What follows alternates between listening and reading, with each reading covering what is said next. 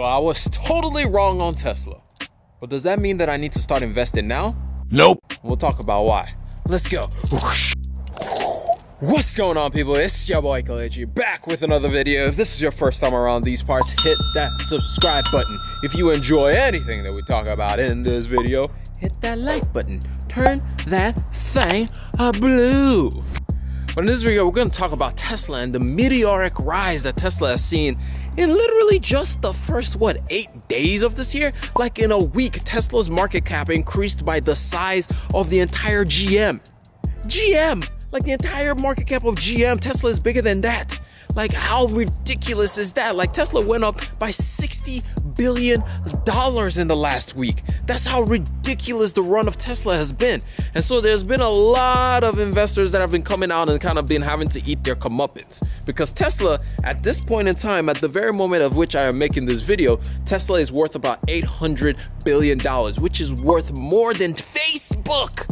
Facebook, a company that doesn't even have that much of any expenses, is worth less than a company that actually has to manufacture vehicles. And so a lot of us are having to come up and say, hey, maybe we were wrong. However, let's talk about that a little bit more. Somebody who is learning to be a better investor and trying to be an investor like Warren Buffett one day, one of the things that I've learned is when you're wrong, it's better for you to stand up, look at the investment thing, look at the thesis that you had in the past and say, you know what? I was wrong about this.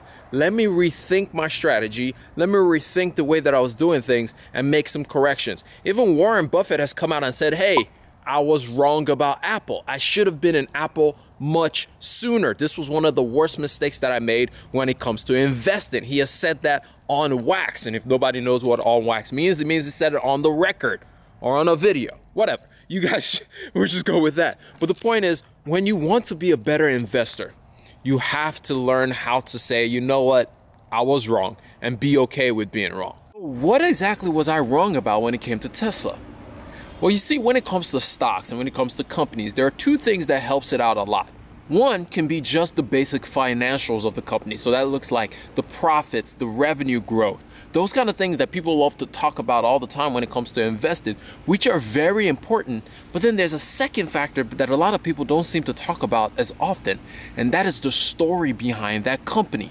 And sometimes the story of a company can outweigh the actual financials of a company. And usually the story can carry a company much further than the actual financials of that company. And I undervalued the story of Tesla. I undervalued and I underplayed what Tesla truly was, which is a story, which is a great story with a great storyteller, not being just Elon Musk, but all his followers as well, which carried the stock to where it is right now.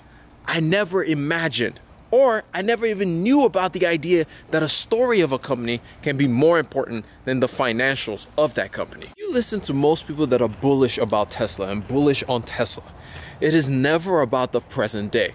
They're mostly talking about a future that they want to happen. They're mostly focused on a future that they believe that Tesla will be able to bring about. They're mostly focused on how Tesla will create a future that most people just can't think about right now. And that's why most people are invested in this company. It's never about the present day. And also, Tesla has an Apple-like effect, where it almost seems like Tesla is the only player in its game. There is no other opponents, there's no other challengers. It's basically Tesla and Tesla alone. Think about it this way. A lot of people will talk about the autonomous driving of Tesla as if Tesla is the only one working on that. Or a lot of people will talk about the robot taxi and they'll be like, only Tesla is working on that. Or people will talk about the solar roofs that Tesla has as if it's the only one on the market. Or they'll talk about the battery packs as if Tesla is the only one on the market. And that's the way that people have valued this company. They play this company not as what it is presently, but what it could be in the future. Here's the thing. As much as I love Tesla and I really do believe in Tesla, am I still going to invest in the company? No. The main reason for that is for something that I heard from Monish Babrai, or rather I heard it from Investing with Tom, which go check out his YouTube channel. And he said something. Every time you want to invest, you want a situation where heads, I win, tails, I don't lose that much. You want a situation where you have a margin of safety. And right now with Tesla, I don't see a margin of safety. I see years in the future where a bunch of returns has already been baked into the market cap right now. And so, with my investing strategy and with any value investing strategy out there, one of the things we have to always think about is not about just returns, but about risk. And investing is mostly about taking care of your risk. And right now with Tesla, Tesla is highly risky. And so for me, I'm out. But let me know, what do you guys think? You think Tesla might still be a thing for you to go ahead and invest in? Put it down in the comments. But anyway, that's all I got for y'all. I hope y'all learned one, maybe two things out of this entire thing. I'm gonna catch y'all up on the next one. Remember, generosity is always greater than greed. God bless each and every single one of y'all, and I'm out. Peace. Whoosh.